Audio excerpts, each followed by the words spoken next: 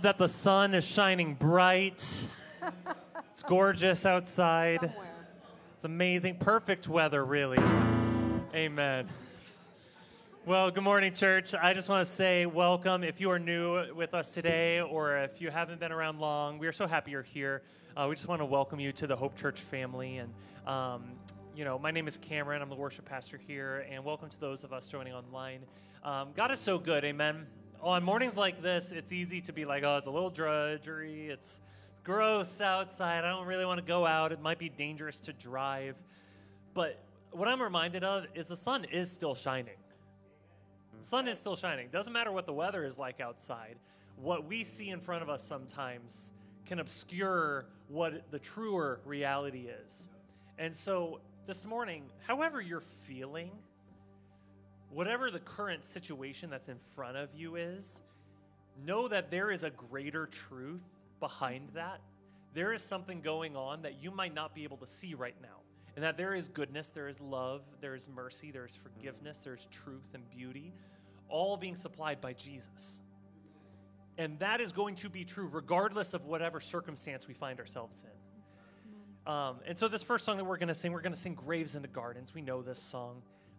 It talks about how the Lord turns mourning, grieving, weeping into dancing. He turns ashes, he turns that into beauty. He takes shame, he turns it into glory.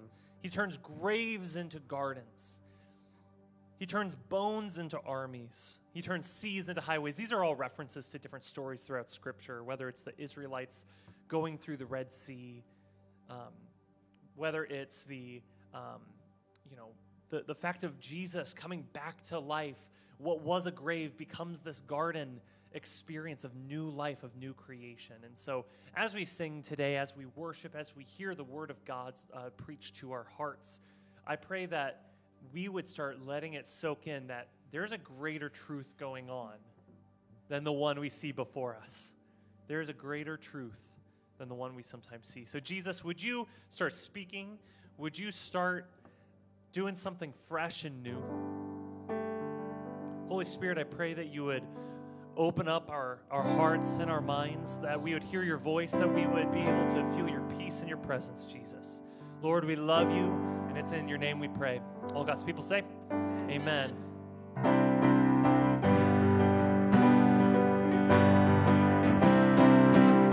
going to sing I Search the World. I search the world, but it couldn't fill me. But it couldn't fill me. We're going to sing a man's empty praise. Man's empty praise. Treasures that fade. Never enough. What happens? Then you came along. You came along and put me back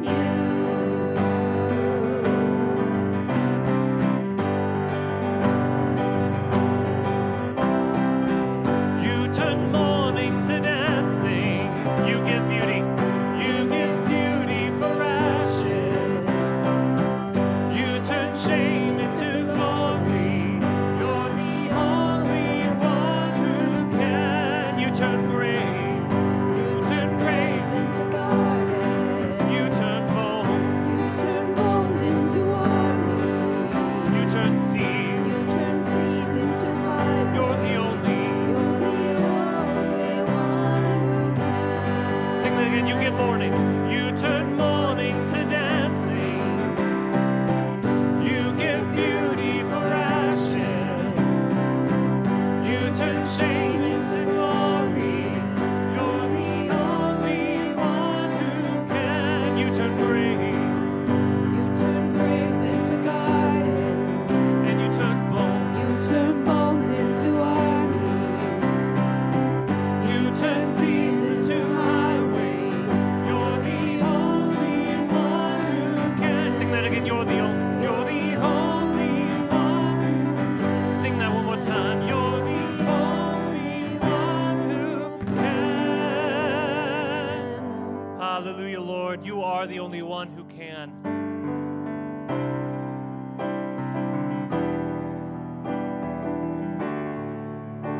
Hallelujah, Jesus. You give life. You are love. You bring light to the darkness. You give hope. You restore. You restore every heart that is broken. And our response. Great are you, Lord. Sing that again. You give life. You give life. You are love. You bring light to the darkness. You give hope. You restore every heart that is broken. And great are you, Lord. Great are you, Lord. Let's sing that. Great are you, Lord. Great are you, Lord. And it's your breath. It's your breath in our lungs. So we pour out our praise. Pour out our praise. It's your breath in our lungs. So we pour out our praise to you only. It's your breath in our lungs. So we pour out our praise. It's your breath in our lungs. So we pour out our praise to you only. So one of the things that we need to understand is that there is this imagery given throughout all of Scripture that from the very beginning it was the Spirit of God who breathed life into us. And this very breath that is in us, it is sustaining, it is creating, it makes us human. It's why Scripture says that we are made in the image of God. Because it is the Lord who created us, but the Lord also created all the animals and the trees. So what makes us different? It is the very breath and life of God in us. And then that theme is built on throughout all of Scripture. We see that we are people who are meant to be filled with the breath of God. We're meant to be people filled with the Spirit of God. What does that look like? It is a beautiful mystery at times, but at its core, it means this: that we are not alone, but we are created for more. And so, as we sing this chorus again, what I want us to hear, what I want us to sing, is that we have been created for more. And that if we are feeling dead, if we are feeling stressed and broken, forgotten, we can ask, Lord, would you fill me with your breath? Would you fill me again, Lord, that I might have life, that I might not feel like I'm in the grave, but I am feeling like I have a purpose. And when we have that feeling, when we know that God has given us a purpose, that we are created in His image and in His likeness, man, we can praise from that place. Our perspective shifts. We might feel like we're in the middle of a rainstorm, but the light of God is shining so bright. And so we are able to praise Jesus in the midst of storms. It's your breath in our lungs, so we pour out our praise. We pour out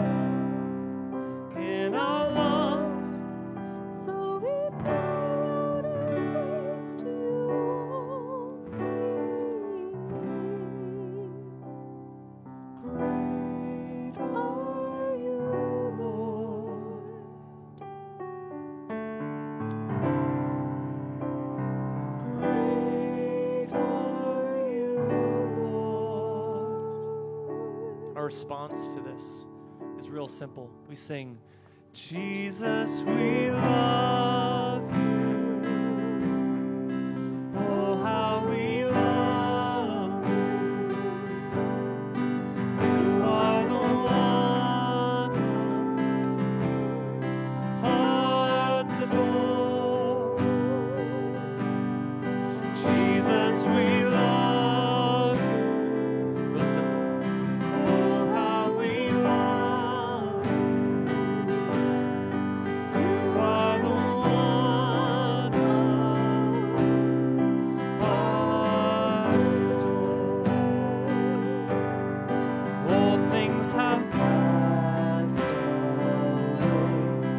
Your love has stayed the same. You're constant. Your constant grace remains the cornerstone. Things that we thought were dead are breathing in life again. You cause your sun to shine on darkest nights. For all that you've done, we will pour out our love. This will be our anthem song.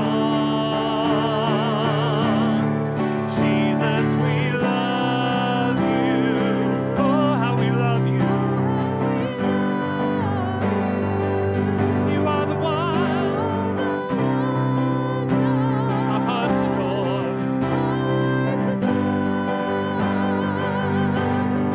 Jesus, we love you. Oh, how we love you. You are the one hearts adore. Our affection, our devotion poured out on the feet of Jesus. Our affection, our devotion poured out on the feet of Jesus. Our affection, our devotion poured out on the feet of Jesus. Our affection, our devotion poured out on the feet of Jesus. We love you. Oh, how we love you. You are the one. Hearts adore. Jesus, we love you. Jesus, we love you.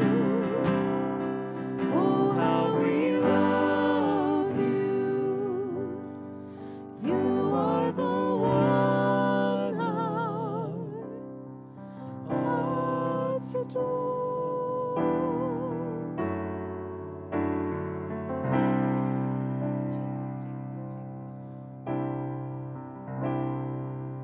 Jesus, we love you. We love you, Jesus. Hallelujah. We love you, Jesus.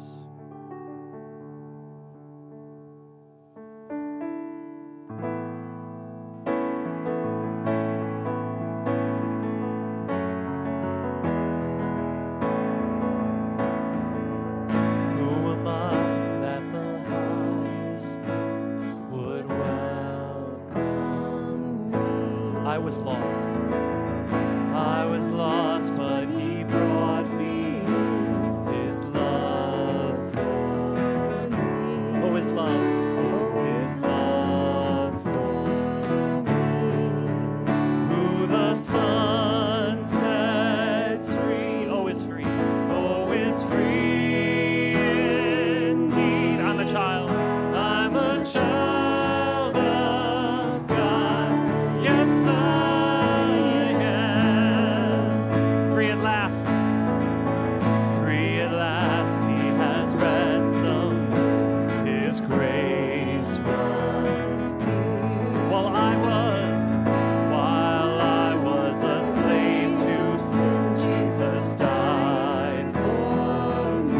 Yes, he died. Yes, he died for me. Who the Son sets free. Oh, is free. Oh, is free indeed. Who am I? I'm a child. I'm a child of God. Yes, I am. I'm going to sing in my Father's house. In my Father's house. There is a place. There's a place for me. I'm a child.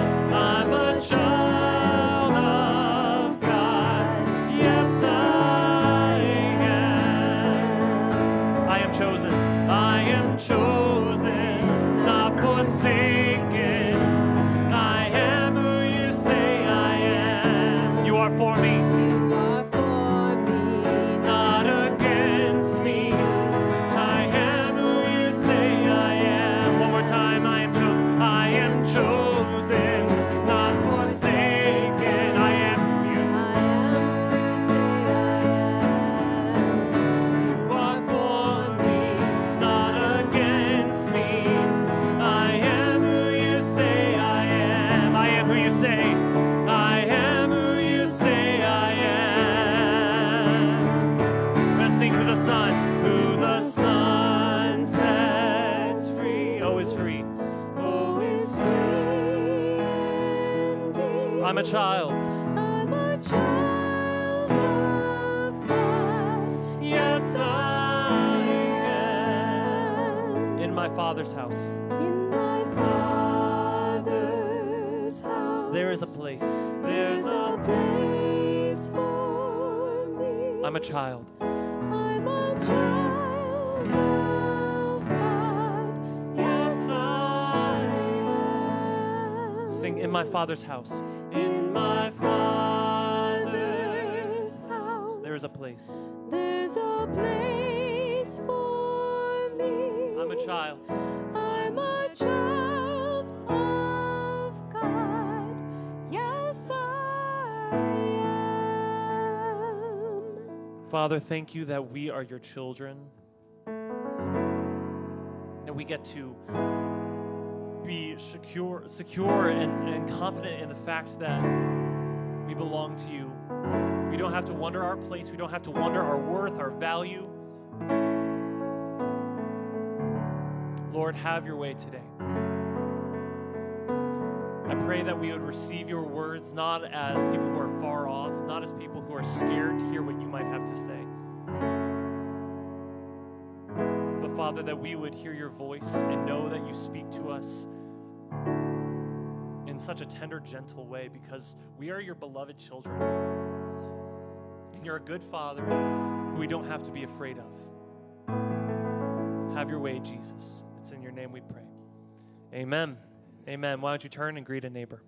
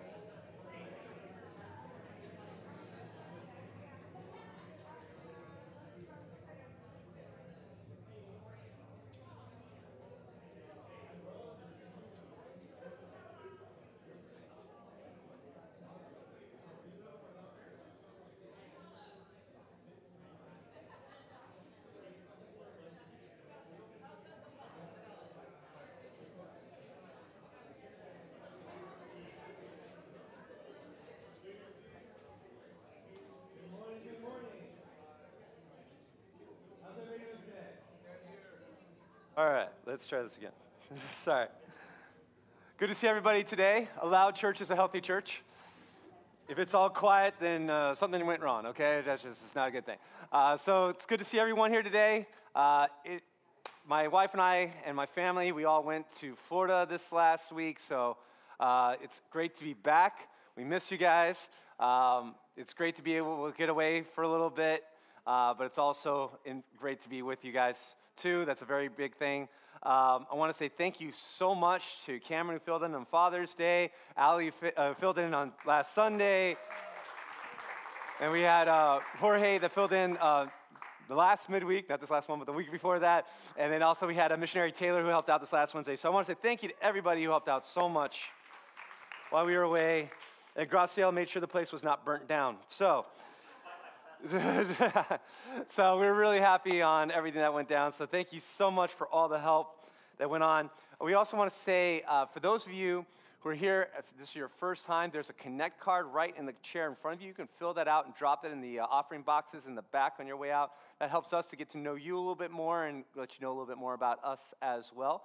Also behind that, there's a prayer request and also a praise report on the other side. So you can fill those out as well. We had some really big prayer requests that came in this week. And, we've been really going after God for those. And we're really encouraged what God is going to do and how he's going to heal and what he's going to do. And we had some great praise reports last week, too. And so we'll let you know about the praise report next week because I want to get the full thing on there.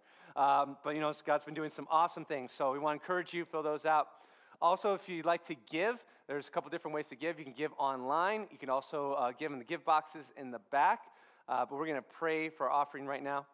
God, we thank you so much, God, for how you've helped us to, God, sow into the community. God, sow into different people's lives. God, sow into missionaries. God, you've helped us to do so much more than we ever could do by ourselves. But God, you've helped us as a church to have a fingerprint, God, to show your love, God, to allow people to see who you are. And God, that has been through the faithfulness and the giving of the people that are here, giving of their time, their talents, God, their treasure. God, we are so grateful for all they're doing. I pray that you would bless them immeasurably. We thank you so much in Jesus Christ's name. Amen. Well, I also want to say thank you for everybody who helped out. We had a very busy week back. We came back. And then right away, we had the parade on Thursday, and then we had a 5K yesterday morning, and there's like all kinds of stuff that was happening right in a row, but thank you guys so much for helping out in all the different areas, being a part in the community. We have a couple things that are coming up. Tomorrow, it's going to continue on prayer in the park at 7 p.m. At Hale Park. We meet by the flagpole. If you don't know what it is, talk to Jennifer New. She raised her hand right there. She'll let you know all about it. It's going to be a great time. I have not been to one. I was at the kids' camp, then we were on vacation, so I haven't been to one this summer, so I'm excited to be at this one tomorrow. So definitely check that out. That'll be at 7 p.m. to 8 p.m. Also, July 13th through the 15th. Many of you saw this on every other chair. This is not just to say, I need to move this over because this is being saved for somebody else. No, this is for you to be able to hand out to somebody, to pray and hand this out to someone who has kids, and maybe you have grandkids, maybe you have some nieces or nephews or something. This is going to be an awesome opportunity for them to hear about God. And so we're doing July 13th through the 15th.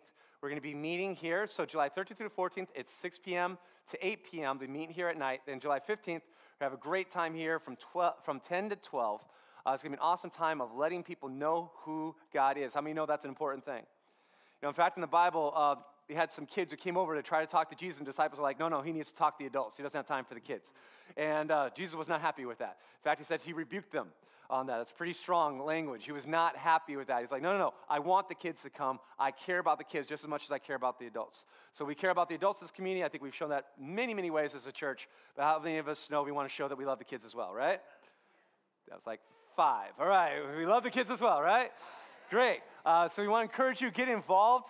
If you'd like to help out, we could definitely use more help. Please talk to Graciela Garcia downstairs, our children's director. Please talk to her after service. She can definitely utilize your help. And if you haven't registered your kids already, there's a QR code. You can register them and get them all set up. That'd be an excellent time as well. Another thing that you could sign up to help out with is Convoy of Hope Chicago. That's going to be in Marquette Park on August 12th. And again, talking about helping with kids, our church is actually going to be helping out with the kids program in there. And what does that mean? We're going to be watching inflatables, making sure kids don't die. Okay, so if you can do that, right? That's pretty much it. Yeah, and some face paint and stuff like that. Make some balloons. I should just have you say all this. Anyway, but if you have any questions about any of this, please talk to Caroline. You can raise your hand right there. She'll let you know a little bit what's going on with that. But, it's going to be an awesome time. Last time we did this, we had 12,000 people that showed up. So we need all your help. It was an awesome time. We hand out backpacks. We do school supplies. We do shoes. We do groceries. The Cancer Society is out there doing breast cancer exams. We do all kinds of stuff with dental.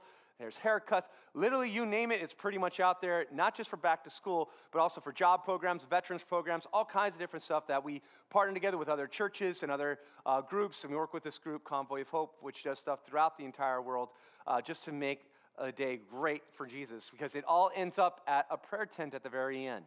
So they have all these other things, and they come over to a prayer tent that they're able to have prayer.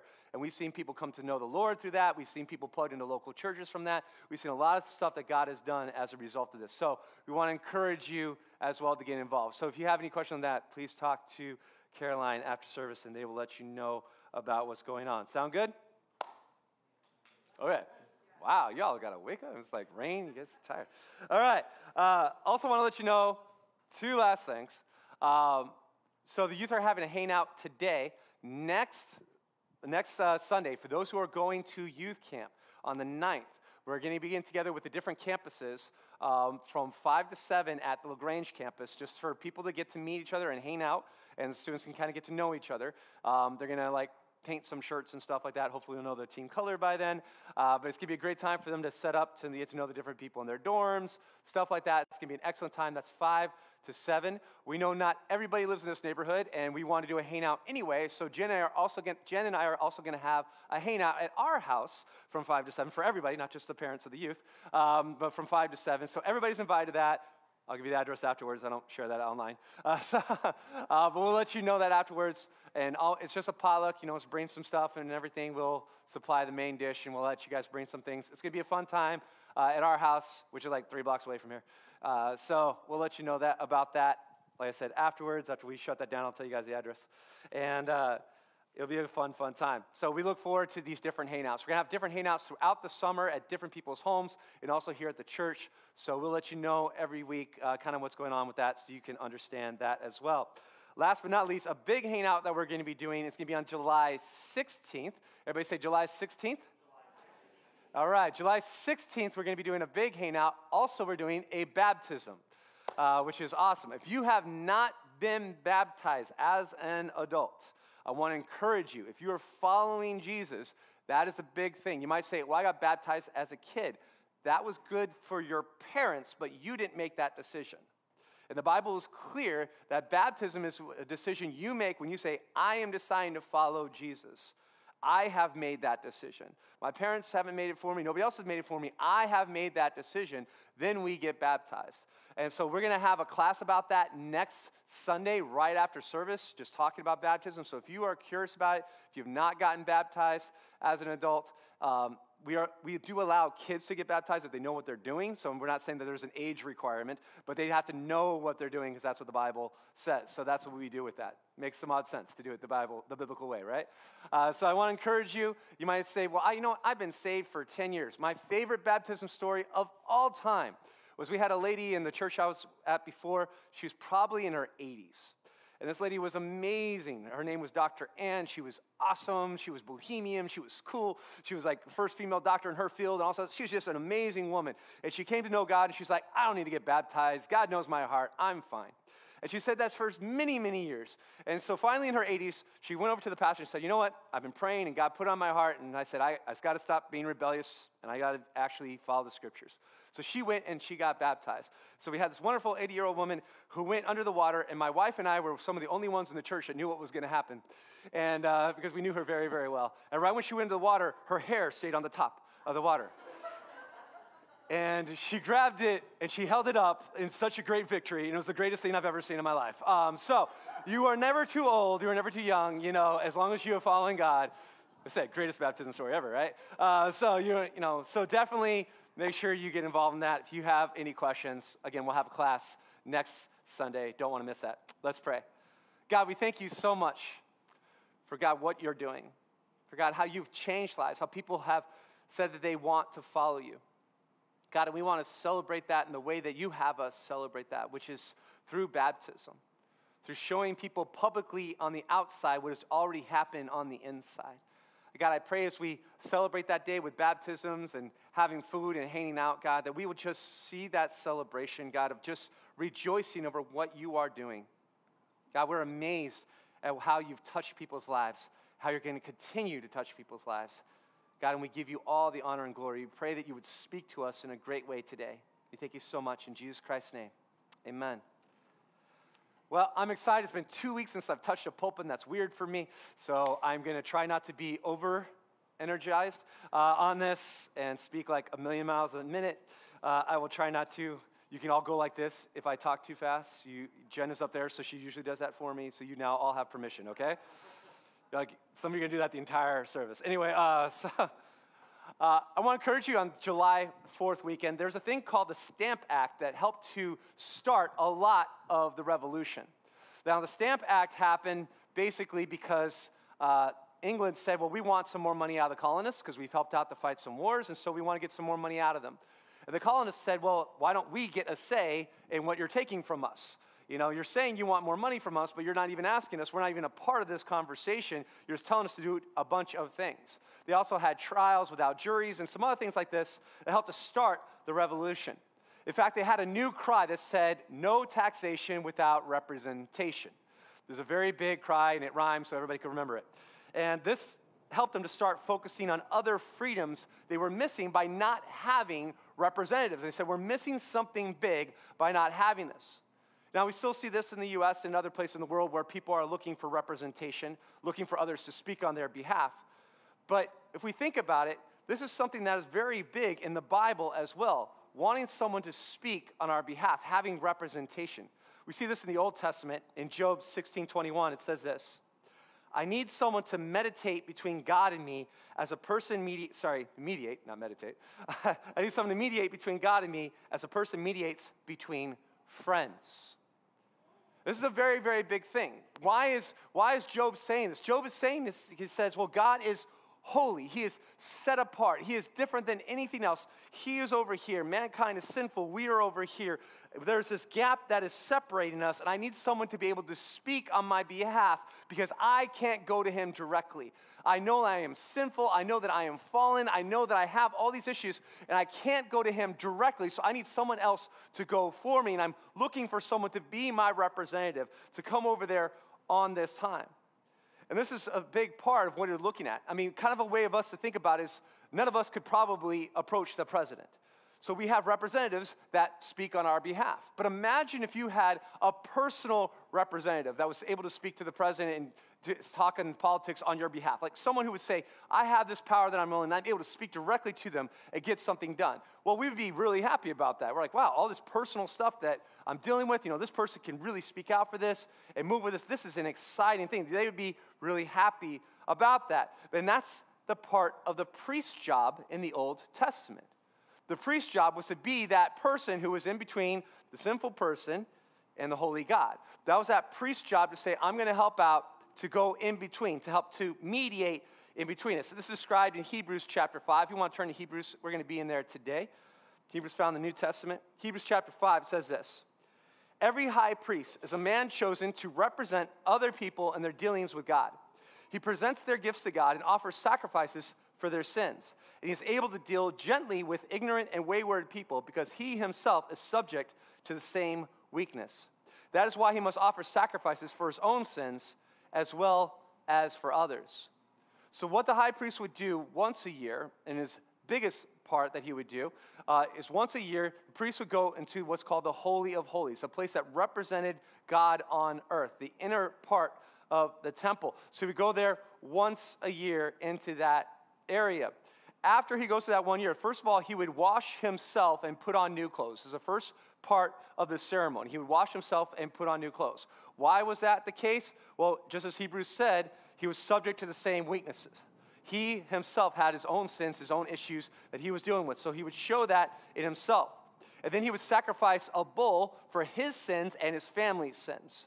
So he would say, okay, I know not only am I going to wash myself on the outside because I'm not worthy to go in front of God, and not only am I going to change my clothes because I'm not worthy to go in front of God, I know that I've sinned, I know my family has sinned, so I'm going to kill this bull to represent the sadness I have for what I've done in the past. Then there would be two different goats they would take. One goat they would kill to sacrifice to represent all the different people's sins. So this would represent everybody's sins. They would have another goat that they would let go, called the scapegoat, in case you're ever wondering where that term came from. That's the scapegoat, who would represent all their sins, and that one would leave. It'd be like, okay, the sin's leaving the camp. So that's what that would represent. So they had the two different goats, one that would die, one that would get away. And then after that, he would wash up again, and the ceremony was done. There was a ton of representation that was done here, between the washing up, showing the priest's own ignorance and his waywardness, just as Hebrews 5 talked about, to the bull, showing that his family had just as much sin as anybody else, to the goat that died, showing the sacrifice and the harshness that was there, to the one that got to escape, to the cleanup again. It's important to see all those representations. See, the death showed the seriousness of sin, and the priest showed our separation due to sin. So it's a very big way of helping everybody to understand this chasm that was there between us and God. It's saying this is such a big thing that there has to be death of an animal that they would see. It wasn't like, okay, here's some animal I just bought, all right, here you go. Now let's get, no, it was an animal they had to raise. They had to be close with to understand how serious sin is. It's a very, very big thing that God wanted us to understand the seriousness of continuing to do our own thing. And then the priest showed our separation. They had to wash up. They had to put new clothes. They had to make a sacrifice for themselves. The people weren't going in there. No, only the priests could go in there. So showing that separation that we had. And this representation helped the people to understand sin and its costs so they wouldn't casually continue to make up their own morals. It's very easy for us to do that. One of the leaders of our denomination, our state, said something about a month ago that I really thought was pretty impactful. He said, yes, we're called that we can boldly go in front of the throne of God, and we are called to do that, but we forget it's by the blood of Jesus that we're able to do that in the first place. And there's a lot of times we can forget that. We're really good on doing the boldly part. And you're like, all right, God, let me talk to you. And forgetting the sacrifice that God made. See, the people in Israel, they couldn't forget this because they would actually see the animal. They would see the blood. They would see the sacrifice. They would understand this and say, this is something big. I can't casually continue on in my sin anymore. I have to say that there has to be a difference. And we have to look at this. This is what this was seeing. Now, this was not a perfect system. And the passage today talks about what God did with it, showing that it wasn't a perfect system. If you want to turn to Hebrews 7, that's where we're going to be today. Hebrews 7, verse 18 says this. Yes, the old requirement about priesthood was set aside because it was weak and useless. For the law never made anything perfect. But now we have confidence in a better hope through which we draw near to God. Now, these words to you might just be like, oh, okay, that's interesting. That's some verses. This was radical. So first of all, Hebrews was written to, I know this is going to blow everybody away, Hebrews. I know, that's amazing. We have to really think deep about this. But it was written to Jewish people. And it's saying, look, this is a system that you followed your entire life. This is a system our ancestors followed their entire lives. And everything is now shifting. Why? Because that system wasn't good. That system never did it. In fact, look at the language it uses. It is weak and useless. Our representatives, our priests, that whole system is weak and useless. This was radical to them. They're like, no, this is all we know. This is our representative. We can't go to God. This priest is the only one who can go to God because we can't do it on our own. And now they're hearing it's weak and useless. This was radical to them. See, they were taught if I follow the law and I have a priest talk to God for me, I'm good with God. Anybody know people who have been taught that? If I follow what the Bible tells me to say, I have this person talk to God for me, everything's great. Right? I think we all know people who have been taught that way. You know, maybe it's not a priest. Maybe if the pastor prayed for me or my mom prays for me or whatever. Just put that other person in that place. But if I try to be a good person and if this person's praying for me, everything's great. You know, and we can all look into that in our lives and look, whatever that representative might be. It might be a mom, might be a grandmother, might be a dad, might be whoever else. If that person's praying for me and I'm trying to be a good person, I'm okay. That's kind of what our community feels. You talk to most people. You know, oh yeah, I'm trying to be a good person. You know, I'm a good person. And, you know, and I have people praying and I'm praying, you know, and that's it. And you're like, but God doesn't have grandkids. He has only children. That's a saying I always heard when I was a kid, and never made more, and always something that I think that a lot of people that I grew up with kind of forgot. Because they were in church like I was, and their parents were praying and everything else like that, and then a lot of us walked away from God, and we're like, oh yeah, I'm okay because my parents are praying for me. Yet we grew up hearing God doesn't have grandchildren, he only has children. But we're like, oh yeah, but they're praying for me. They're now my priest. They're my representative. But that's not how it works. You know, God's like, no, there's something greater, there's something bigger. That system is weak and useless. And think of what else the verse says. The law never made anything perfect. It's like if you're trying to follow the Bible, have fun. You can't. To follow the entirety of the law in the Old Testament, there is no person alive that can do it. In fact, there's been two different individuals that wrote different books that tried to follow all the laws in the Old Testament for a year, and they all said it was impossible. They tried everything they could. They set aside their entire schedule, did all this other kind of stuff. They're like, it was impossible because I saw my mind starting to go to places and all this other stuff. They went, it is utterly impossible. What did the law do? The law was a mirror showing our sin. That's what the law is. It's saying, hey, this is where you should be going. Here's where you're at. Allow God to help you to start to go towards that direction. That's what the law does. We don't disregard it and say, well, I can't do anything about it. I can't follow it, so I'm just going to forget about it. No, we say, this is the area that God's guiding me to, and this is what I need help in. It's going to show me this parts, like I said, like a mirror, just saying, okay, these are some things that I need to look at. God, help me to work on these things. And so this is a big part, important part of the law. He's saying it never made anything perfect. It's just that mirror. But might say, well, that's where the priest comes in, right? He's our representative to God. We can't follow the law. We can't do that, so the priest comes into that place. But again, the Bible says the priesthood was weak and useless. That representative didn't work for us. It never was meant to be a thing that happened altogether. So if you look at that word in the Greek, weak means insufficient. They lacked what was needed. It lacked what was needed. That priest was never going to be enough. And then useless means unprofitable. There is no benefit. Why is that? Let's look back again in Hebrews 7, verse 20. This new system was established with a solemn oath. Aaron's descendants became priests without such an oath. But there was an oath regarding Jesus. For God said to him, the Lord has taken an oath and will not break this vow. You are a priest forever. Because of this oath, Jesus is the one who guarantees the better covenant with God. Let's pause for a second. So he's saying, okay, the old system was you had this individual who was your representative. In the new system that God set up, which is a better system, Jesus is now your representative. He is now your priest. It continues on. There were many priests under the old system, for death prevented them from remaining in office. But because Jesus lives forever, his priesthood lasts forever. He's saying the problem with the old priesthood was sometimes you'd have some good priests. You'd have some Samuels, you had some other people like that. There were some really good priests that were some good representatives for the people.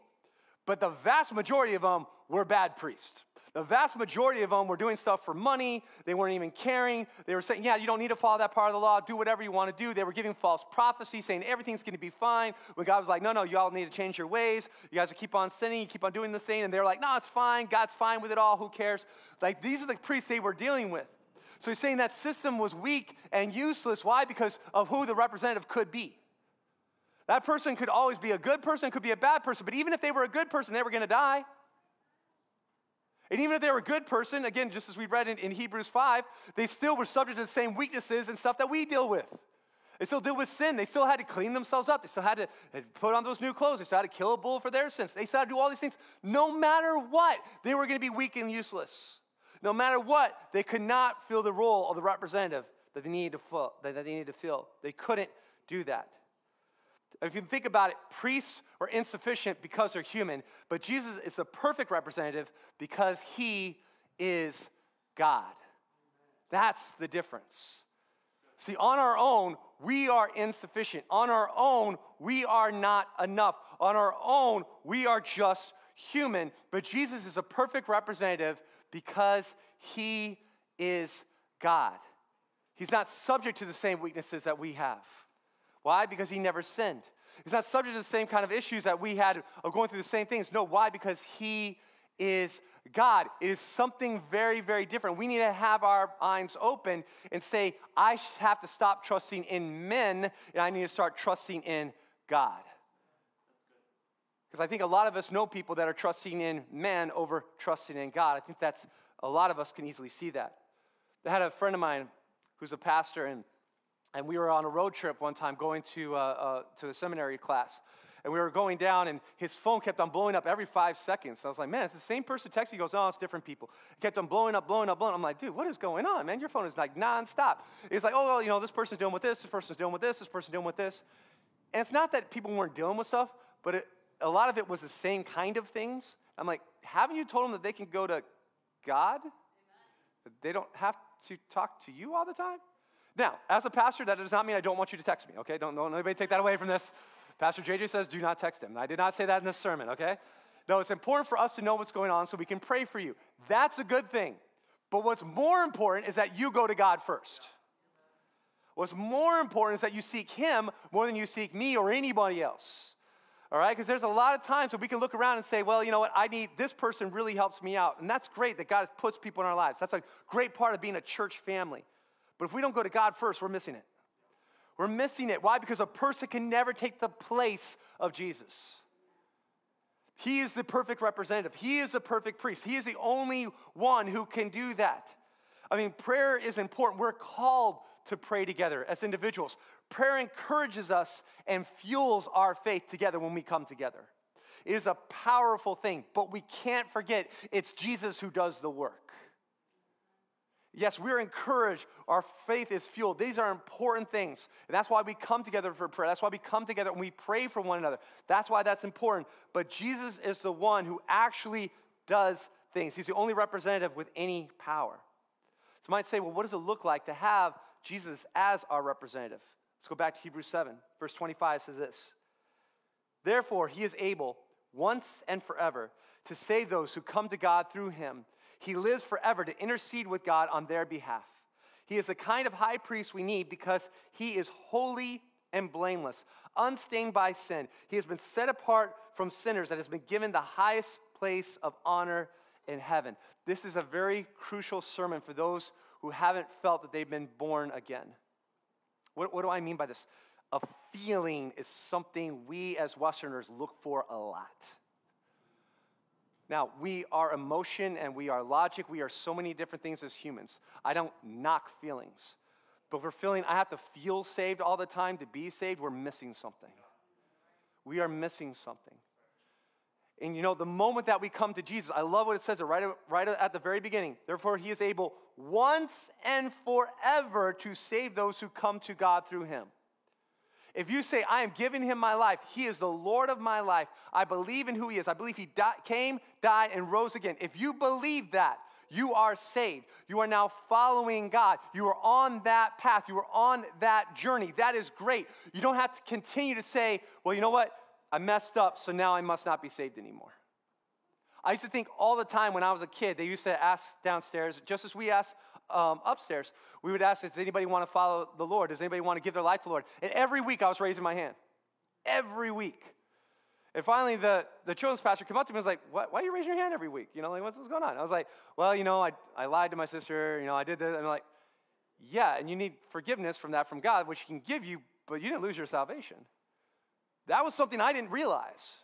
I thought as soon as, okay, well, I'm on this path with God, but then I made this decision. Now I'm totally off this path. Now God isn't happy with me anymore, and now I'm gone. I had that feeling. Why? Because I didn't look at verses like this. Once and forever, we're able to be saved from him. You might be saying, well, yes, Jesus gave up his life once and forever, but I constantly mess up and need his help. Anybody ever felt that way? You ain't raising your hand. You're lying. All right. All right.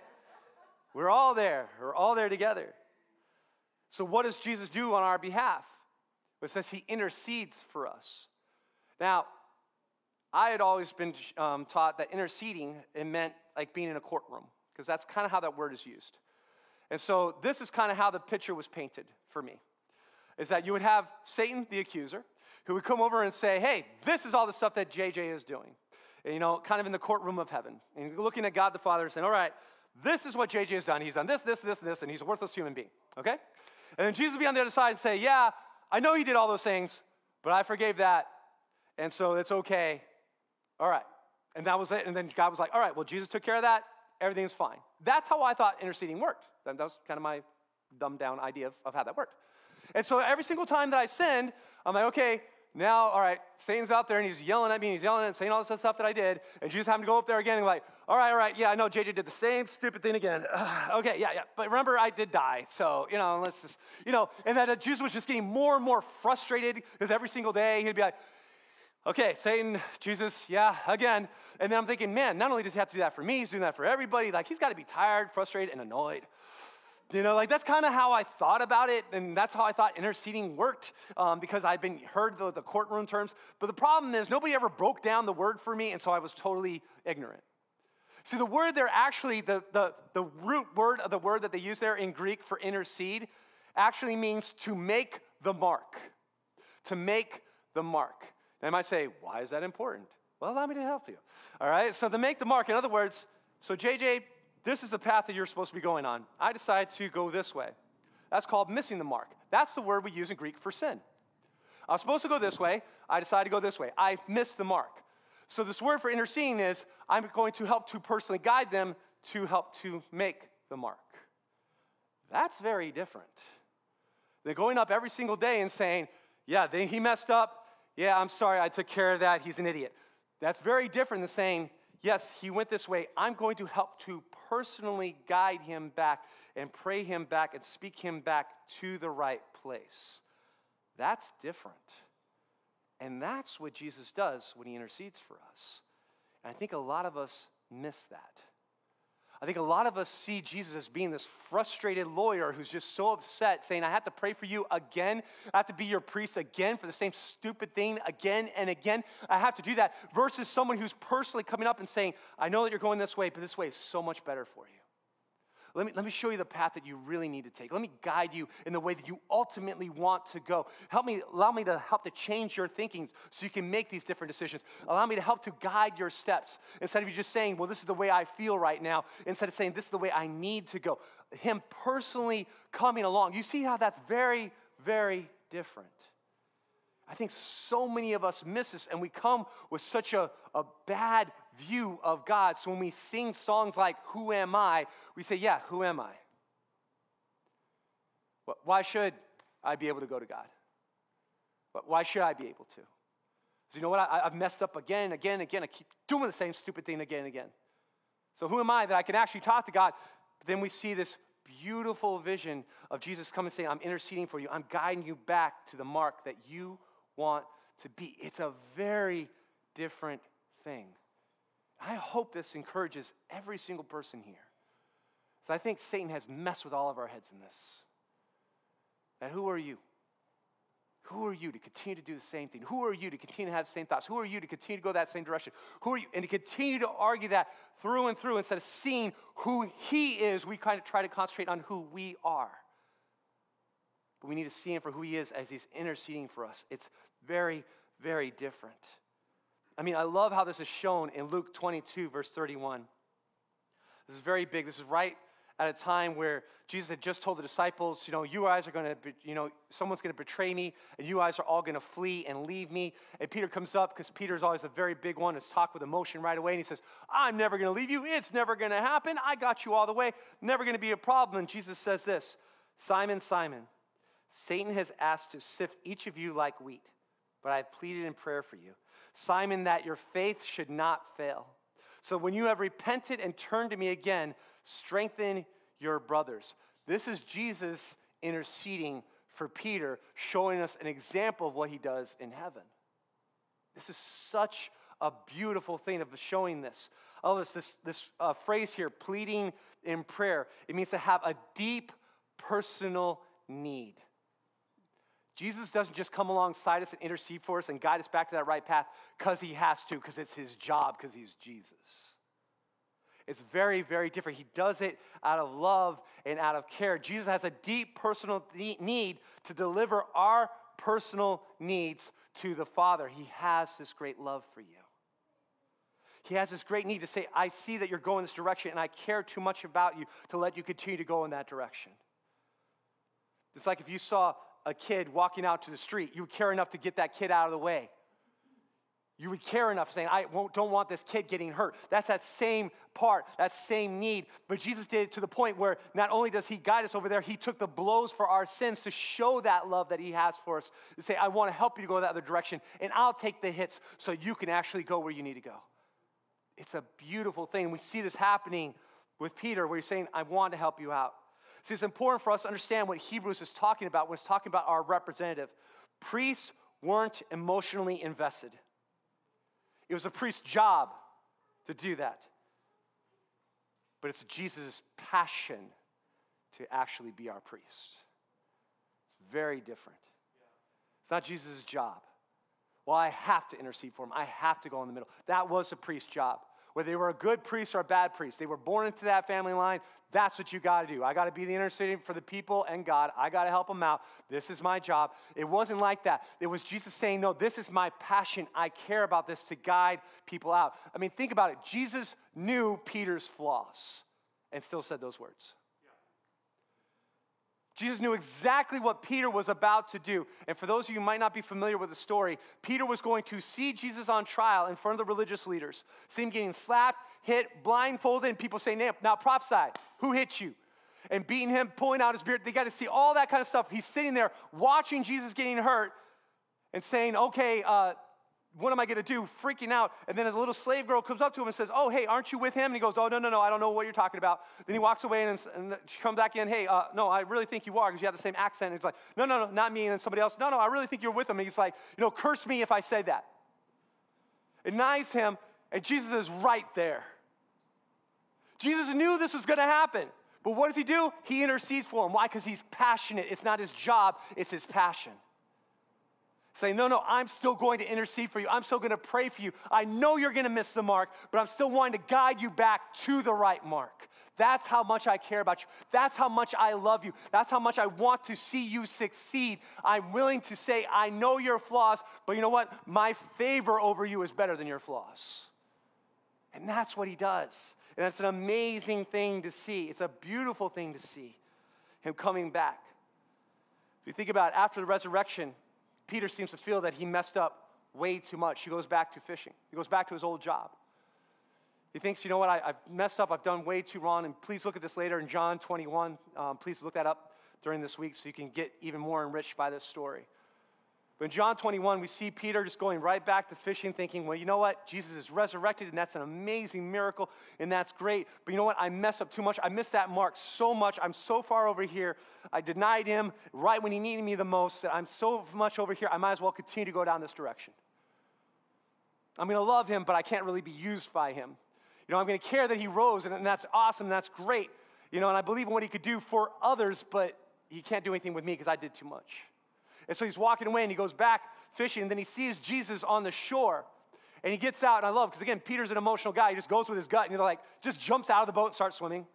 He doesn't wait for them to come back. He's like, oh, okay, Jesus, I'm just going there. So he goes back over there and sees them, and he hangs out. Jesus grills some fish. It's fun. They're hanging out. And we see Jesus personally pull Peter aside here in John 21. He says to him 3 different times, do you love me? Now, if he would have just said that, that would have been where a lot of us ended. All right, Jesus, do I love you? Yes, I love you. I know I messed up a lot, but I love you, and I thank you for what you did.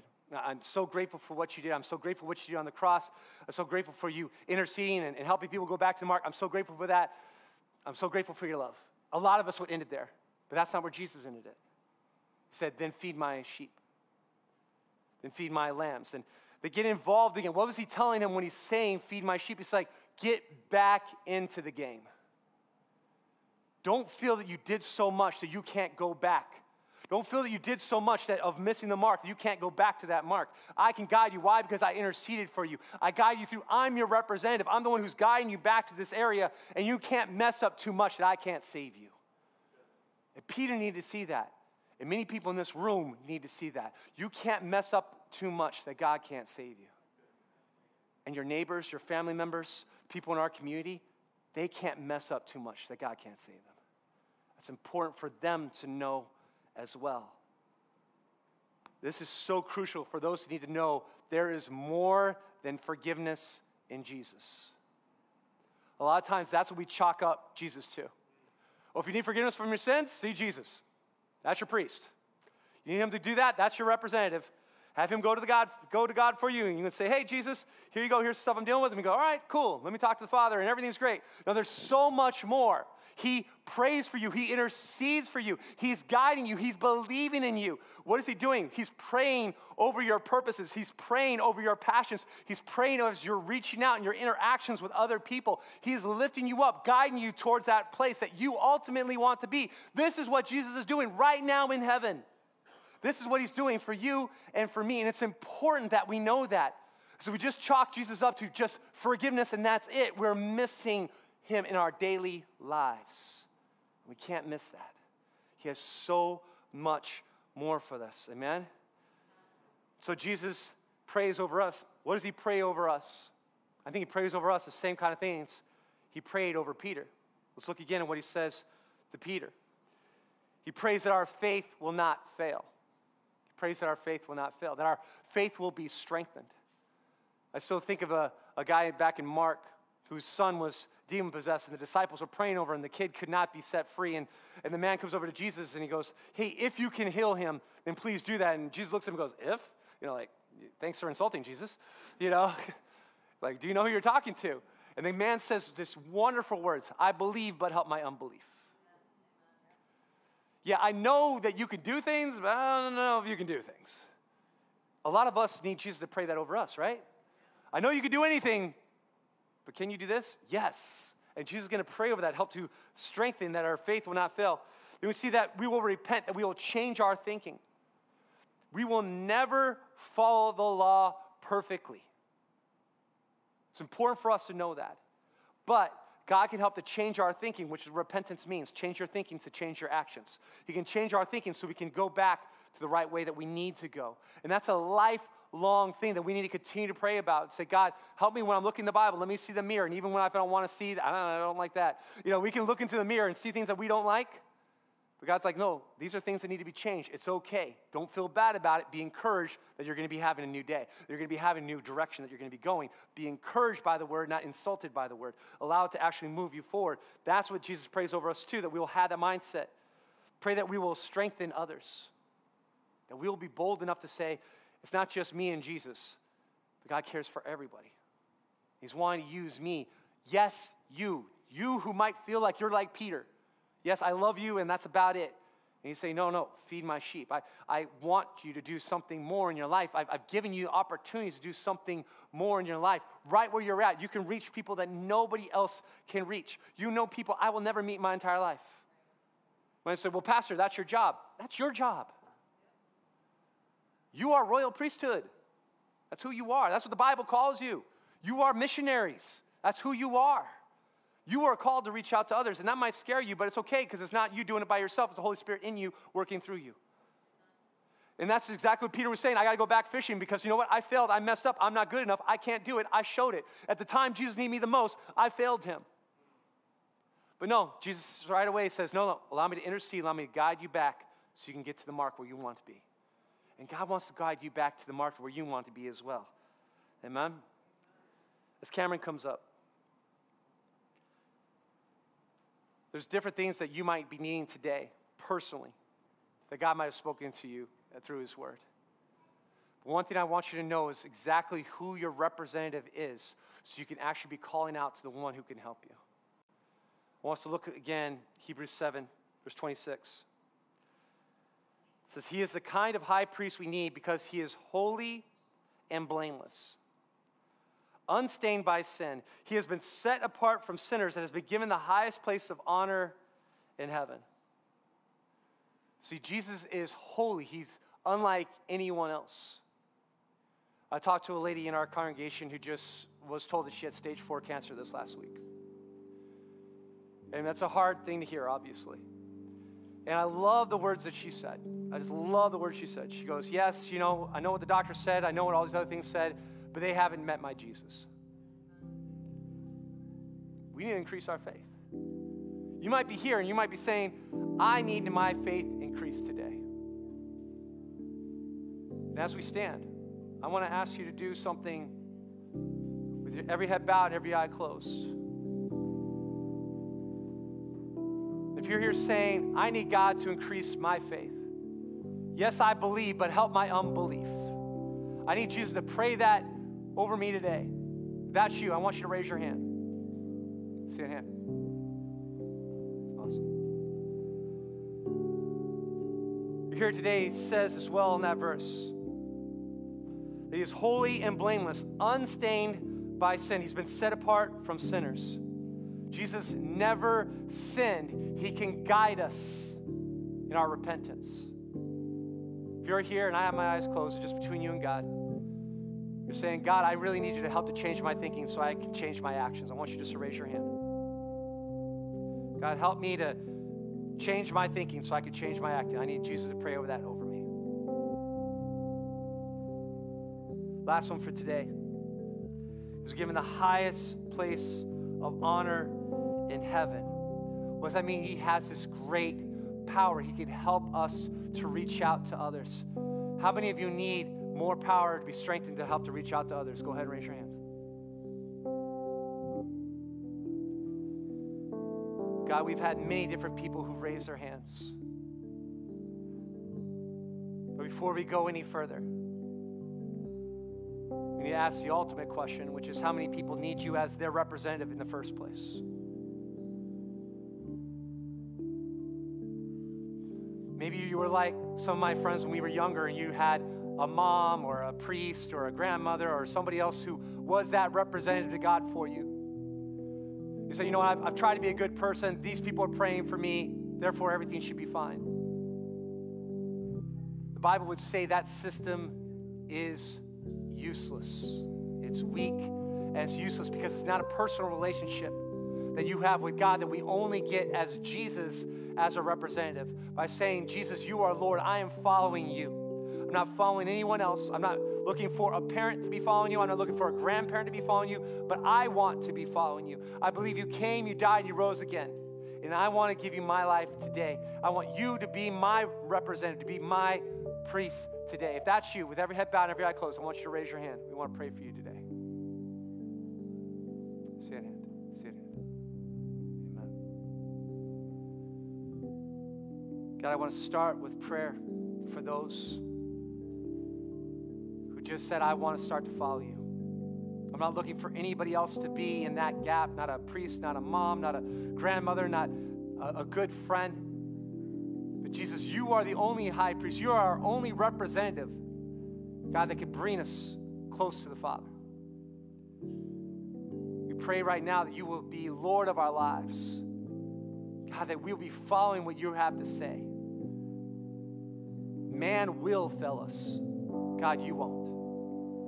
So God, we want to follow you. We know we're going to make some mistakes, but that's so beautiful to know you intercede for us. You guide us back to the mark. We will miss the mark, but you will help to guide us back. We are so grateful for that. We're so grateful that you came, that you died, that you took those blows for us, but that you rose again, giving us the power to be able to fight every single day and to see change happen every single day. We're so grateful for the new lives that are found in you. We thank you so much in Jesus Christ's name. Amen. I was at a church in Orlando last week. Yes, I go to church on vacation. That's a good thing. But I was over there, and they did something different for their altar call, and I totally dug it. I told Jen right afterwards, I'm stealing it, and I'm doing it today. If you raise your hand for any one of those three things, I want you to come down front. Like literally now. If you raise your hand for any one of those things, come on down. There's so many times that when we say, if you just want prayer, come on down, we all get nervous, like, I don't want anybody thinking everything. No, if you want prayer, we're asking you to come down. Go ahead, you can fill into the sides and stuff. If you didn't raise your hand, you want to raise your hand, go ahead and come up here if you want prayer for something else. That's fine too. But we're going to spend some time with our high priest today. We're going to spend some time just talking to Jesus. This is where I'm at. And again, we can go boldly to the throne, Romans says. We can go boldly there. We have Jesus interceding for us, guiding us. No matter how much we've seen, this is the direction I've been going, he's guiding us back over. Whether it's helping us to boldly share, whether it's helping us to change our mindset, whether it's helping us to have more faith when we need to see that. I know there's different things I need all the time. I'll be raising my hand for these things at different times of the week. So we're going to have a time of prayer. If you would like to come down, feel free to come down. Let's just spend some time with Jesus. Let's just talk to our high priest, our intercessor, and let's just go to God directly. Amen?